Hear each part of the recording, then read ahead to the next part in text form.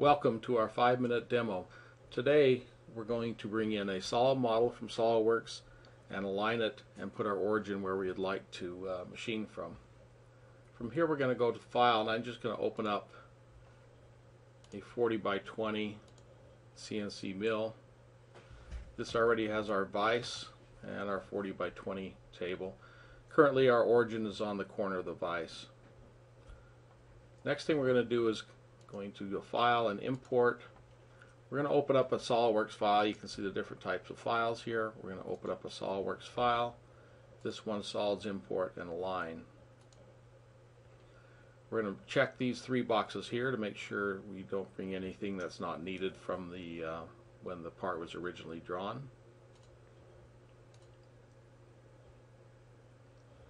Click OK.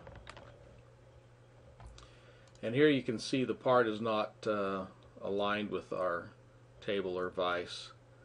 This part is on a compound angle. Gibbs is going to bring in the part how the engineer drew the part in space. So in this case it's on a compound angle. We're going to turn off this grid marker here. And now we want to align this face with our table.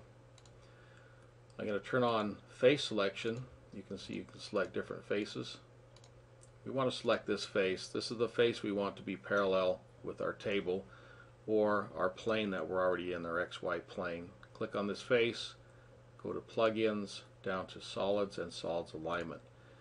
You have a number of different features here to align parts. We're looking for this icon right here. Click on this icon and you can see now our part is parallel with the XY plane. Now we need to get this edge here lined up with the y-axis. So I'm going to click on this edge and hold down the Control key, click on this edge of our vise, click on this alignment. It's going to rotate our part parallel with the edge of the vise there. And you can see our part is lined up in the XY plane correctly. Now we need to just orient it into our vise. So I'm going to click on this edge here. Zoom up a little bit. Click this edge here. Tell Gibbs to align the edge of the part with the edge of the vise. You can see it's lined up now. You can see our rear jaws are not where they're supposed to be, so we're going to line those up as well. I'm going to click on the face of this jaw. Hold down the Control key. Select the edge of the part. Tell Gibbs to align that rear jaw with the vise, the edge of our part. Now we want to move our part up a little bit because we need to face this part off, so I'm not going to leave it flat here. I'm just going to select the part, go to Modify, Translate. We're going to move this up 1/4 inch.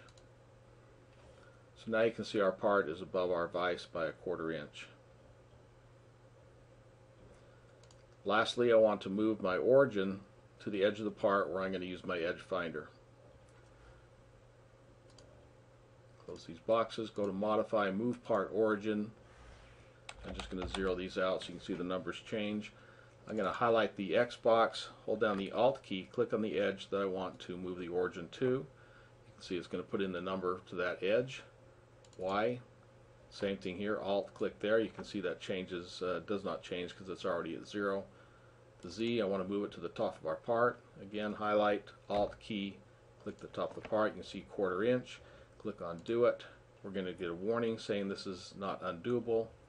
Just click on Continue. And you can see now our origin is lined up with our part correctly.